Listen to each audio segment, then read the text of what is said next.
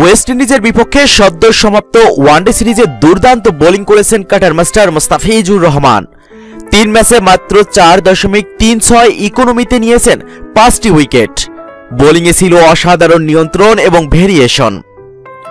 এমন পারফরম্যান্সের পুরস্কারটা র্যাঙ্কিংয়ে পাবেন তা অনুমেয় ছিল আগে থেকেই, যা সত্যি হয়ে দেখা দিয়েছে আইসিসি সদ্য প্রকাশিত বোলিং র্যাঙ্কিংয়ে, যেখানে প্রথমবারের মতো সেরা 5-এ ঢুকে গিয়েছেন বাঁহাতি এই কাটার মাস্টার। ক্যারিয়ার সর্বোচ্চ 695 রেটিং পয়েন্ট নিয়ে মুস্তাফিজের বর্তমান অবস্থান ঠিক 5 নম্বরে। সিরিজের সর্বোচ্চ 6টি করে উইকেট নেওয়া মেহেদী হাসান মিরাজ এবং মাশরাফি মুর্তজাও এগিয়েছেন র্যাঙ্কিংয়ে। 19 ধাপ এগিয়ে 28 নম্বরে উঠে এসেছেন মেহেদী মিরাজ।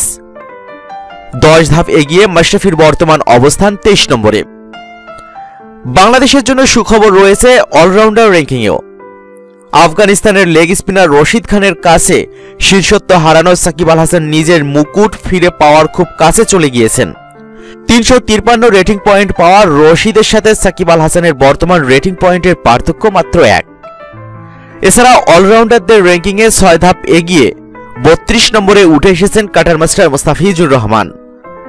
ডানহাতি অফ স্পিনার মেহেদী হাসান মিরাজও এগিয়েছেন 19 ধাপ, তার বর্তমান অবস্থান 38তম। আর ব্যাটসম্যানদের মধ্যে ক্যারিয়ার সেরা 712 রেটিং পয়েন্ট নিয়ে 15 নম্বরে অবস্থান করছেন মুশফিকুর রহিম।